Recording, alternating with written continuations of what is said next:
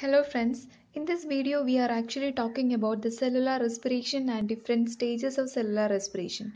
In the last video we talked about an overview of respiration and different steps like glycolysis, pyruvate oxidation and Krebs cycle. And in this video we are going to talk about the last step of cellular respiration, that is electron transport chain. It can otherwise called as mitochondrial oxidative phosphorylation. Mitochondria are the major site of oxidative phosphorylation. Here, the electron transport chain catalyzes an electron flow from FADH2 and NADH to oxygen, where oxygen is the final electron acceptor of respiratory process. We know that NADH and FADH2 are formed during glycolysis, pyruvate oxidation and Krebs cycle, and they transfers electrons and protons into oxygen of electron transport chain. And during the flow of electrons and protons from organic molecules to oxygen, the energy is released and it is utilized in the phosphorylation of ADP to form ATP molecules. The electron transport chain involves a step-by-step transfer of electrons and protons through a chain of intermediate electron carriers such as NAD, FAD, ubiquinone, cytochromes, etc. And these electron carriers of electron transport chain are organized into large functional complexes in inner mitochondrial membrane. These are the four important complexes involved in the transfer of electrons from NADH or FADH2 into oxygen. This is the fifth complex called ATP synthase involved in ATP synthesis. The electron transport chain that consists of four multi-protein complexes. Four multi-protein complexes all are embedded in inner mitochondrial membrane. The complex 1 that catalyzes the electron transfer from NADH to ubiquinone, and the complex 2 that catalyzes the electron transfer from succinate to ubiquinone, and the complex 3 that catalyzes the electron transfer from ubiquinone to cytochrome C, and complex 4 that catalyzes the electron transfer from cytochrome C to oxygen. Now we will look in more detail at the structure and function of each complex of mitochondrial respiratory chain. The complex 1 is also known as NADH dehydrogenase, and here the electron carriers in the complex 1 include the cofactors such as FMN and FES, and it helps to transfer the electron from NADH to ubiquinone through the FMN and FES. So first the electron transfer from NADH to FMN, then to FES, finally reaches ubiquinone. And during the process of transfer of electrons from NADH to ubiquinone, the four protons are pumped from matrix to intermembrane space for every pair of passing electrons through this complex. Then the complex 2 is otherwise called as succinate dehydrogenase. The electron carriers in the complex 2 include the cofactors such as FAD and FES. And the complex 2 transfer the electrons from succinate to ubiquinone through FAD and FES. So succinate transfer the electrons to FAD, then to FES, then finally to ubiquinone. And both this complex 1 and complex 2 help to transfer the electrons to ubiquinone. The complex 3 is otherwise called as cytochrome BC1 complex, and this complex consists of FES, cytochrome B, cytochrome C1. And this complex 3 that helps to transfer the electrons from ubiquinone to cytochrome C through FES, cytochrome B and cytochrome C1. Thus, the complex 3 that helps to transfer the electrons from ubiquinone to cytochrome C. So, every pair of electrons pumping from ubiquinone to cytochrome C, the four protons are pumped from matrix to intermembrane space, and so this complex 1 and complex 3 that help to transfer the protons into the intermembrane space, and this produces a difference in the proton concentration across the mitochondrial membrane. It is very significant in ATP synthesis because these proton concentration resulted in the formation of ATP molecules.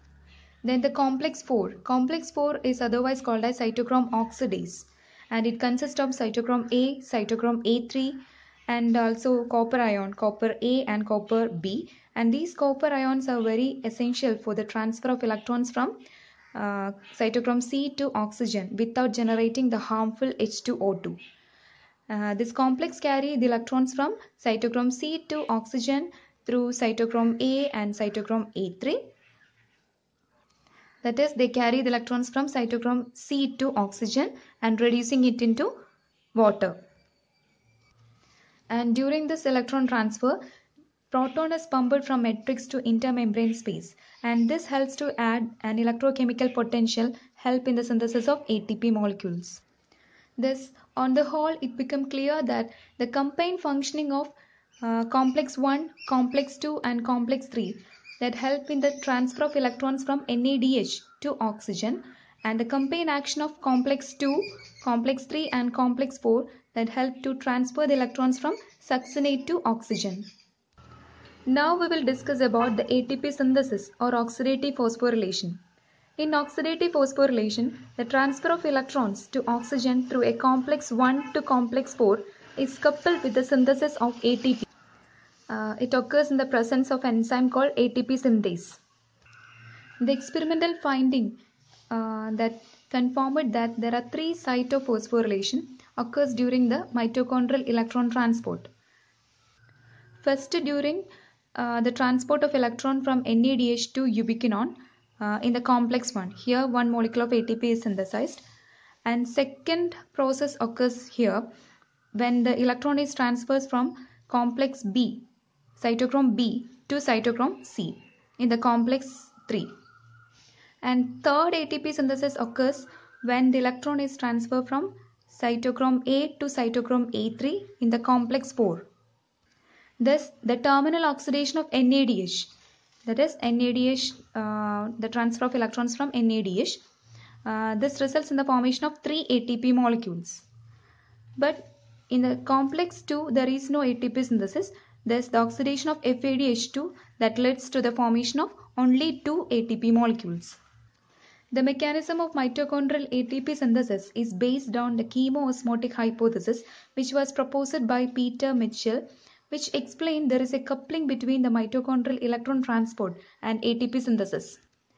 According to chemoosmotic theory, the orientation of electron carriers within the mitochondrial inner membrane that allow the transfer of protons across the inner membrane during the electron flow. The flow of electrons through this complex is coupled with the flow of protons, and this helps in the formation of ATP. The electron flow through the complex 1 to complex 4 that is always coupled with the proton pumping across the membrane and produces a chemical gradient and electrical gradient. They together called proton motive force. This intermembrane space, it is impermeable to protons, so these protons can re-enter the matrix only through a specific proton-specific channels called F0. It is a part of ATP synthase, and the proton motive force that drive the proton back into the matrix that provide energy for ATP synthesis. Now we will look at the structure of ATP synthase. The ATP synthesis is governed by an enzyme called ATP synthase, and it is also called as complex 5. This large enzyme complex of inner mitochondrial membrane that catalyzes the formation of ATP from ADP, driven by the flow of protons from inner membrane space to matrix. The ATP synthase that consists of two major components, F0 and F1. It is a structure of ATP synthase. It consists of F1 component and F0 component. And F1 is the peripheral membrane protein composed of at least 5 different subunits. And it contains the catalytic site for the converting ADP to ATP. This F1 composed of 3 alpha, 3 beta, 1 delta, 1 gamma, 1 epsilon. And F1 is attached to matrix side of inner membrane. Here the alpha subunit have the binding site for ADP and ATP, and beta subunit have a catalytic site for ATP synthesis, and gamma subunit has a channel which serve as a gate that regulate the flow of protons from F0 to F1. And this F0 is an integral membrane protein that composed of at least 3 different subunits A, B and C, and it forms a channel through which the proton can cross the inner membrane and reaches the mitochondrial matrix. The process of ATP synthesis can be explained by the binding change mechanism proposed by Paul Boyer. During the mitochondrial electron transport, the electron flow is coupled with the flow of proton across a membrane from the matrix to intermembrane space, and this generates a proton motive force across the membrane.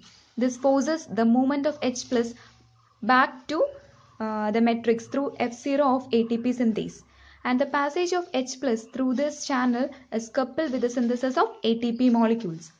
And for the synthesis of one ATP, 3 H plus has to pass from intermembrane space to matrix.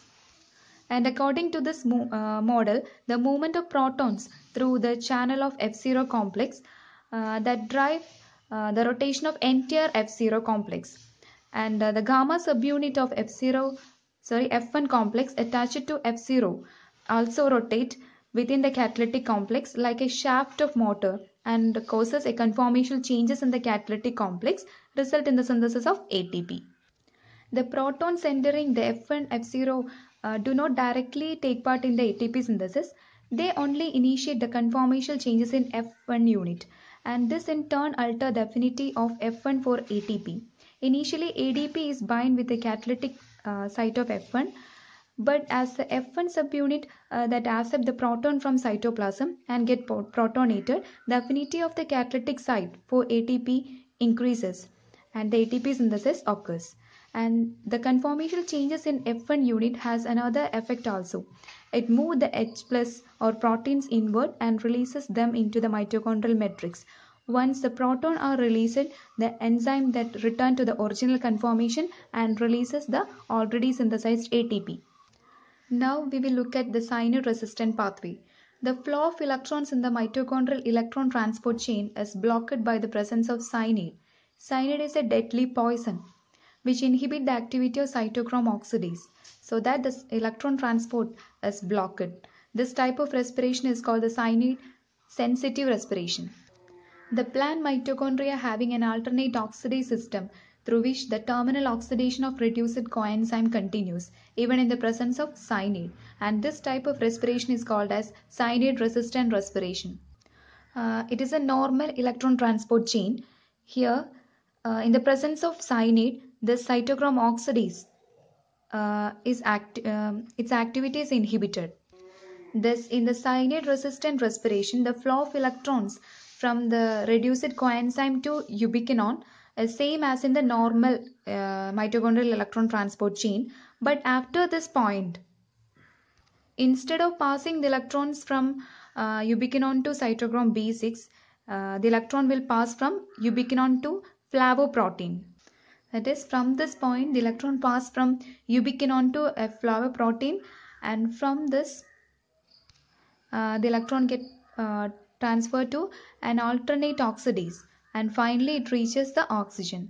Thus, this respiration process or electron transport chain will continues even in the presence of cyanide. The next topic is Rotenone insensitive pathway. Rotenone is used as an insecticide, pesticides or pesticide. It is an inhibitor of complex 1 of mitochondrial respiration chain, thereby interfering the electron transport chain in the mitochondria. They inhibit the transfer of electrons from FES centers in the complex 1 to ubiquinone. Thus, the electrons in the complex 1 cannot pass to the ubiquinone, and this results in the blockage of oxidative phosphorylation with the limited synthesis of ATP. And incomplete electron transfer to oxygen could lead to the formation of reactive oxygen species, which can damage DNA and other components of mitochondria.